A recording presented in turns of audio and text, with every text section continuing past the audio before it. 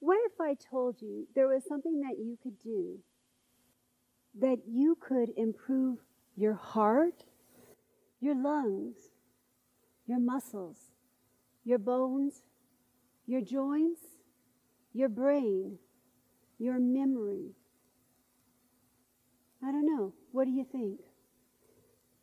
Too much to think about? Well, I bet you think I might have a magic pill. But no, I'm going to talk about exercise. So when you hear the word exercise, did you think sweat, pain, exhaustion? Or did you think fun, exhilarating, adrenaline rush? In other words, did your brain experience the fight or flight mode? Because you know that's where it starts, on whether your brain perceives exercise as positive or negative. So earlier today, I saw 3 people outside jogging.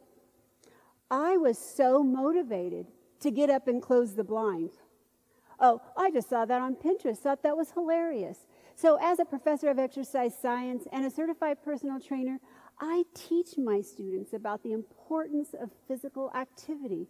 We talk about frequency, intensity, duration of exercise, according to the National Strength and Conditioning Association. So, for example, a student that is healthy should exercise 2 to 5 times per week. All right. At an intensity level of 50 to 85% of their maximum heart rate for about 20 to 60 minutes. You can actually calculate your maximum heart rate by using the formula 220 minus your age. That formula is so important, and we take it very seriously.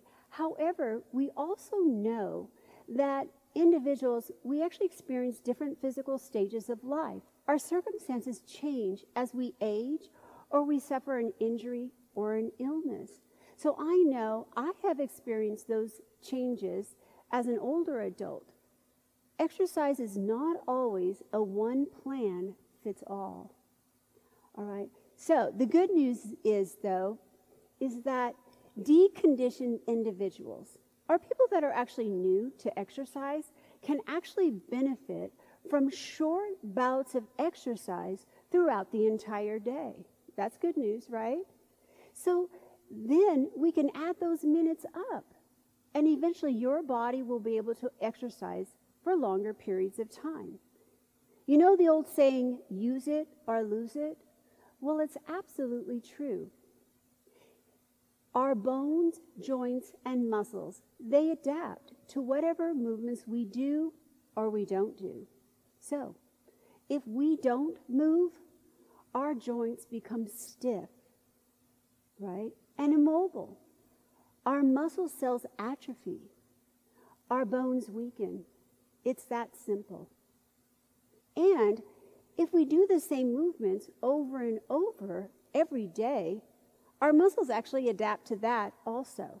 So if you actually want to improve your cardiorespiratory fitness, we have to change something in that frequency, intensity, and duration. But what's simple to change is the modality, the type of exercise that you're doing. Our muscles actually love change. They love surprises. So that's actually very, very healthy. So we're going to get back to, why is exercise so important? Currently, we live in a society that is becoming more obese and less physically active, even though we have all the how-tos on social media. We have every exercise app on our phones at our fingertips. So then again, I say, why exercise? Because when we exercise, our brain releases dopamine, which helps us to feel happy. And when we exercise, our brain releases serotonin, which helps us to feel relaxed and calm. And when we exercise, our heart and lungs work efficiently with less effort.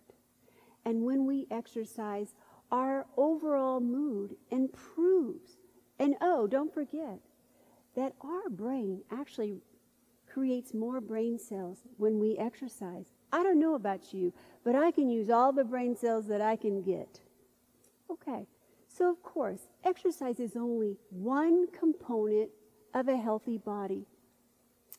But I believe we are divine creations and deserving of our best effort.